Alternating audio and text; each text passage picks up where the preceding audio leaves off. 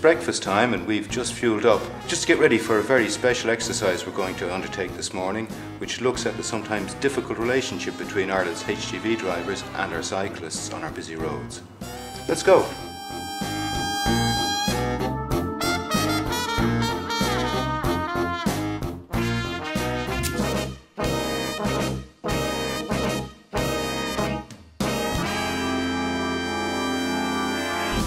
I need a huge amount of space. But isn't that the point? I mean, city streets aren't designed for HGVs. They weren't built for that. They weren't built, and it poses huge challenges when you're driving along, trying to keep safely. It's important to make sure that other road users around you have seen you. You can't presume that they know where you're supposed to be. That's the dangerous point, the blind zone there. I'm turning left here, scanning for pedestrians and cyclists. And really I lose a lot of visibility just at this point. I can't really see what's happening to my side until the trailer pulls straight again. The message here really is that you're looking all the time, aren't you? Both sides. Have to look all the time, yes. But also cyclists have to look as well and be aware of what truck drivers are doing. Now, because this truck is indicating left, there's no way I'm going up on his inside, because the chances are he hasn't seen me.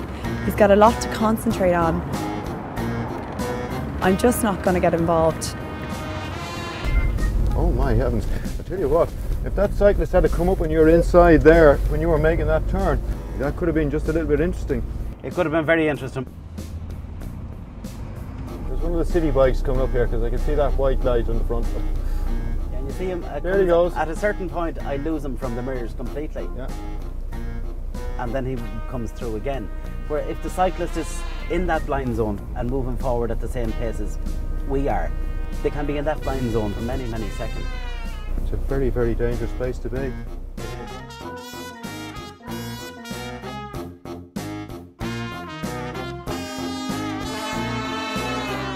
At the moment, I can't see the HGV's mirrors, so there's a fair chance that he's got no idea I'm here.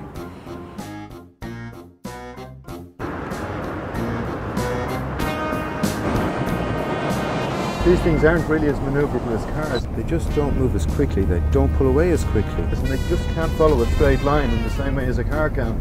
Oh, not at all. When you're turning into a left turn, you've really to go past the turn with your cab, with your tractor unit, and then turn back at the last minute. And while you're doing that, you lose a huge amount of visibility. On a bend like this, it's easy to cut the corner and cut off the cycle lane or worse. Ideally, vehicles should follow the centre line rather than cutting the corner.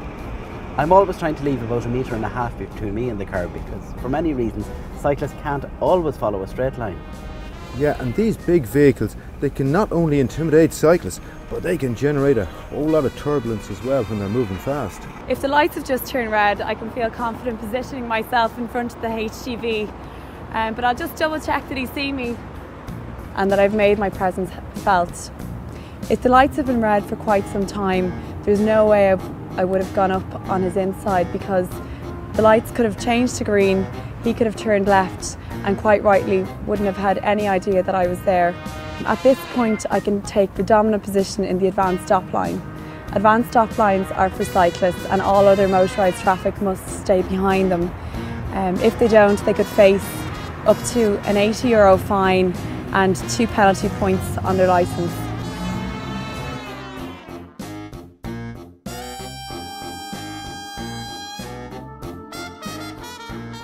Elaine, what did you learn today? You've just got to remember that you're not in some kind of protective bubble. It's no one else's responsibility ultimately to make sure that you're safe. It's your responsibility, and I felt that very keenly. So Mark, this is a pretty big truck. It is indeed, Elaine. It's an articulated vehicle which differs from a rigid in that as you're taking a turn with the rigid, you never lose sight of the body of the vehicle.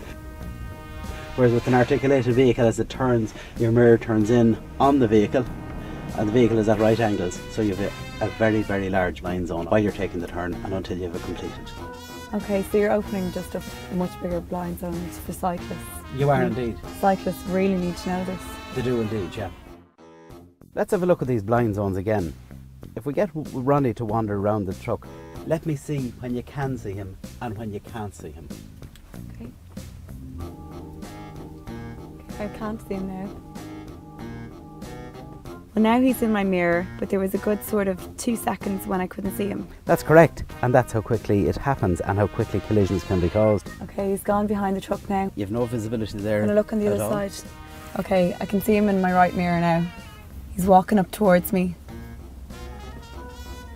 Okay, he's nearly completely out of view. I can't see him. Oh God, there he is!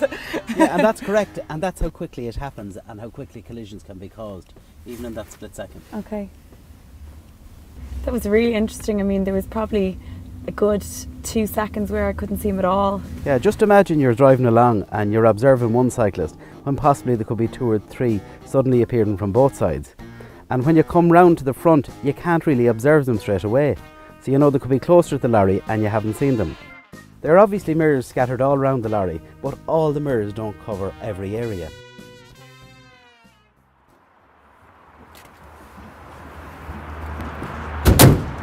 Ronnie. Mark, how are you?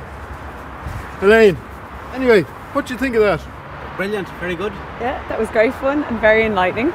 And in future I hope you'll stay out of my blind zones. I will, and you stay aware of cyclists. I certainly will. Okay, everybody, stay safe.